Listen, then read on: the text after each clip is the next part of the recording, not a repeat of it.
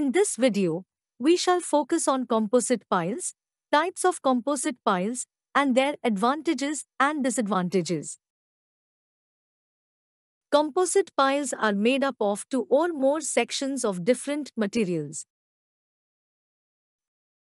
The typical combination includes where the upper part of the pile is projected above the water table.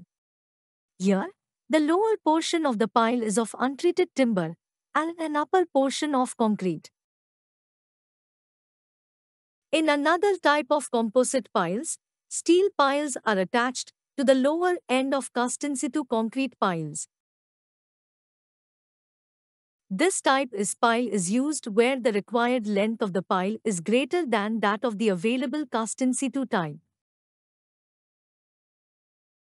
Composite piles are used rarely, as it is difficult to provide a proper joint between two or more materials.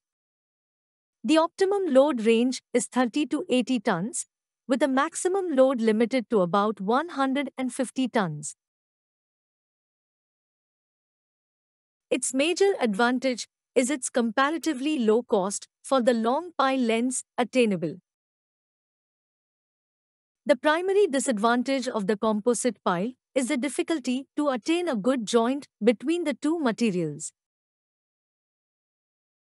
We shall see more on various concepts related to the foundation in our upcoming topics. Thank you for watching. Stay tuned. The best is yet to come. Kindly do like, share, comment your views, and finally, don't forget to subscribe our channel.